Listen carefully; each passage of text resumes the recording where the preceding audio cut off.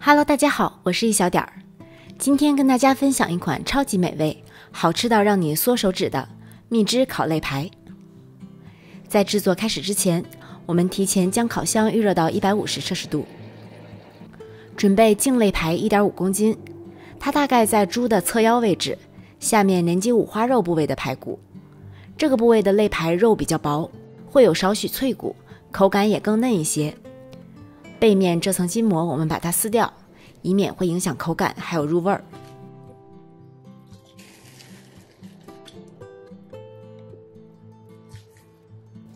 底下有碎的筋膜的地方也处理一下。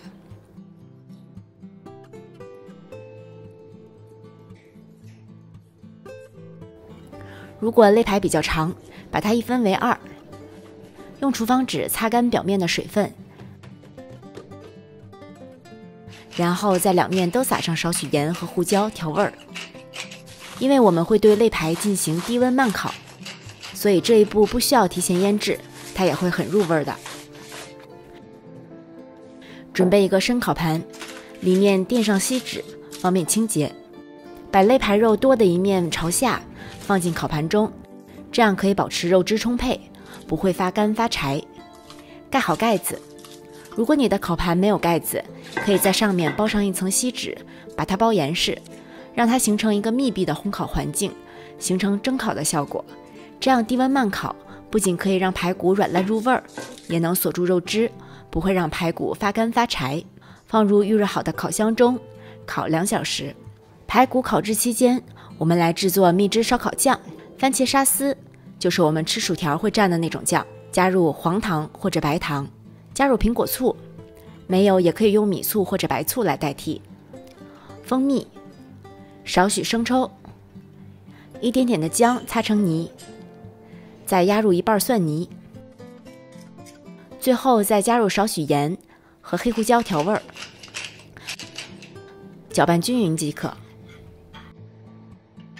经过2小时的蒸烤，我们的排骨已经非常软烂了，几乎可以达到脱骨的程度。排骨取出后，将烤箱温度调高至190摄氏度。准备一个烤盘，垫上锡纸，方便清洁。锡纸上要抹上一点点油，防止排骨粘在上面。将排骨捞出来，肉朝下放在烤盘中，在上面刷上调好的烧烤酱。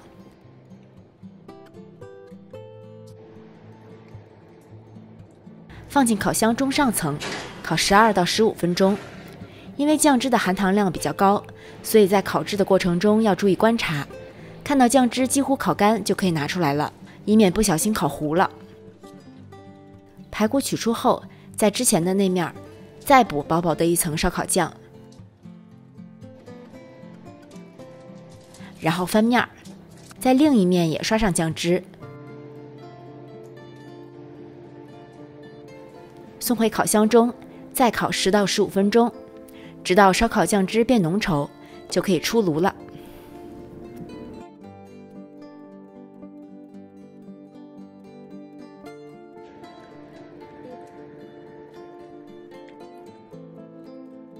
出炉之后，沿着骨头把它改刀成小块就可以了。